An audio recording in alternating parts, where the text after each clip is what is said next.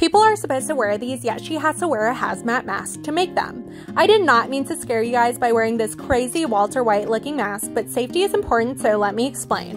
When the enamel is wet and it gets exposed to air, it starts to dry down. And when paint dries, it's a chemical reaction. During this chemical reaction, fumes get released into the air, which is why wet paint smells. It's like when you paint the walls in your house. The paint smells really strong, but once it dries, it's totally fine. That's why it's always important to be careful, especially if you work with wet materials that give off a strong smell. But once it dries, it's totally good to wear and touch and sniff and all the good stuff.